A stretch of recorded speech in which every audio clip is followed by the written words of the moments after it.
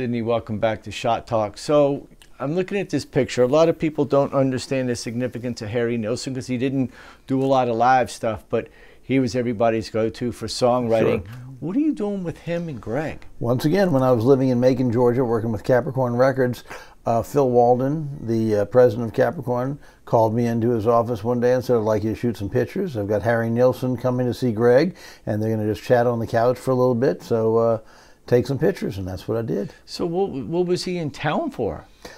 I honestly don't know. Because he wasn't on that label. No, he was passing through, I guess. But, I mean, that happened a lot, actually, where musicians would pass through Macon, Georgia, and meet up with the band members. I mean, you got to remember, Macon, Georgia at the time, Allman Brothers Band, Marshall Tucker Band, Wet Willie. It's where Charlie Daniels.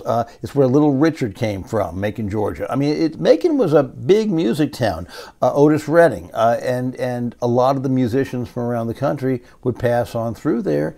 I mean, Phil Walden created a little music capital there. And you were the guy. I was the guy. That's cool.